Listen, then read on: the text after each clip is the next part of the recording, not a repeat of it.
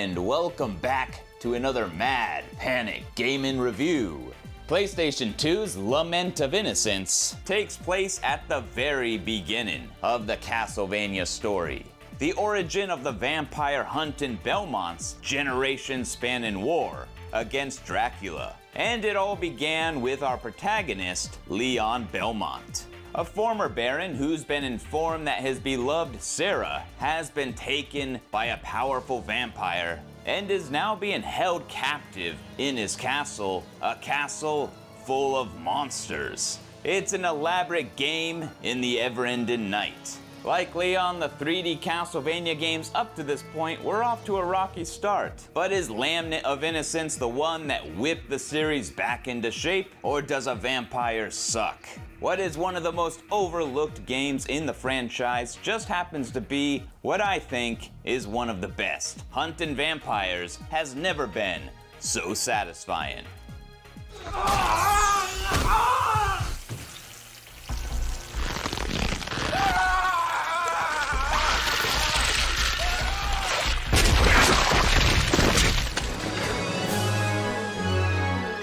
I love the way this particular Castlevania is structured. I'm a sucker for a good hub world, and that's what we got here. Upon entering the castle, to your left you'll find a series of rooms that act as the game's tutorial, taking you through the need-to-know mechanics. And to your right, you'll find 5 portals which take you through the game's 5 hellish dungeons, and 5 demons you need to defeat to unlock the final path. Each area has its own elaborate theme, and in traditional Castlevania fashion, puzzles to solve, secrets to uncover, and bosses to fight. Now, it's definitely not the giant sprawling Metroidvania map of something like Symphony of the Night, given how all of these dungeons are separated, but for me, I just love the simplicity of going into a dungeon and then coming back to a centralized hub to touch base. Ocarina of Time does that with its Hyrule Field, Demon Souls and Bloodborne do it, and hell, I guess you could say even Mega Man, my favorite series, does it with its stage select in a way. Don't mistake that simplicity though for a lack of content. There is a ton to sink your teeth into. Each dungeon is sprawling with a slew of awesome enemies, hidden upgrades and secret areas, and some pretty elaborate and awesome traps to maneuver around. The boss fights are great, and I really love this gnarly undead parasite. I guess you could say he's a sight for sore eyes. And you got others like the wicked succubus and the classic Medusa. There's no shortage of optional hidden bosses either, with 3 elemental monsters that reward you with elemental whips, a doppelganger in a water dungeon no less, not to mention an ultra powerful super boss, the Forgotten One, if you're up for the challenge. To take on these challenges, Leon is equipped with the good old trusty whip, and there's just something about the whips in these games, and frankly any game with a gothic Victorian setting, just makes you want to whip it up, doesn't it?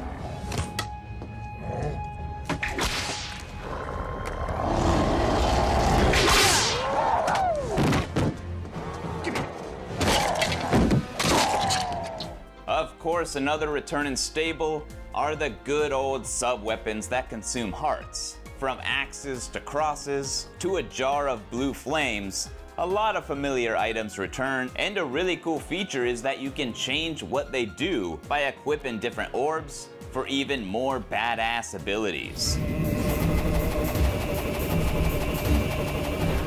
Leon has more in his bag of tricks. You can equip armor and a variety of accessories for perks like converting damage into hearts. You can also equip relics to your gauntlet for some extra abilities like a temporary defense boost or leaving a trail of fire in your wake. That power is quite something.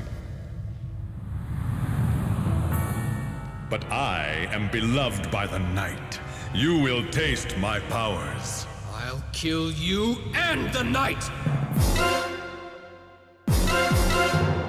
The music and presentation here is nothing short of fantastic. Now, Castlevania has always had and been known for incredible music, from Bloody Tears to Wicked Child, And Lament of Innocence is no exception. There's a killer mix of catchy electronic tunes and some classical melodies, all memorable and all perfectly complementing that haunting atmosphere. After beating the game, there's a nice handful of extras to add to the game's replayability.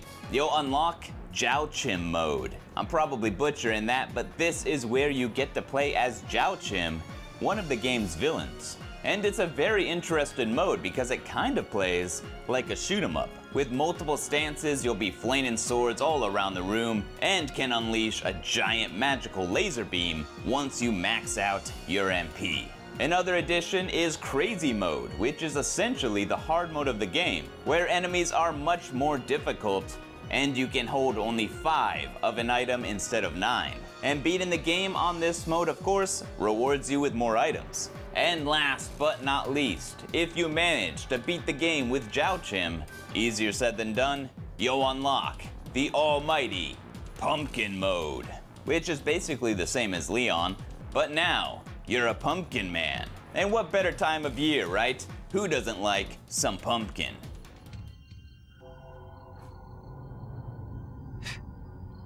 Nice costume, butthead. But you're scaring my girlfriend. Now get the hell out of here.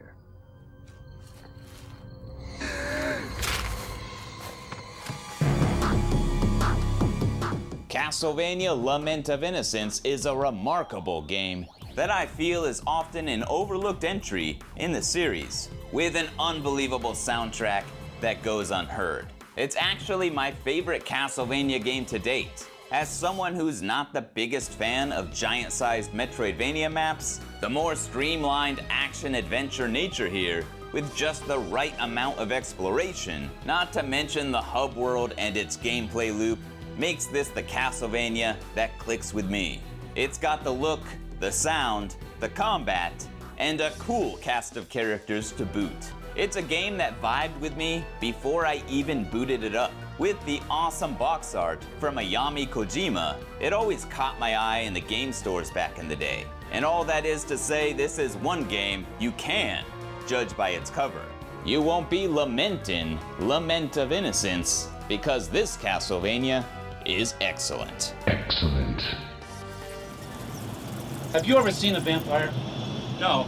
Well, first of all, they're not romantic, all right? It's not like they're a bunch of hopping around in rented formal wear and seducing everybody in sight with cheesy Eurotrash accents, all right?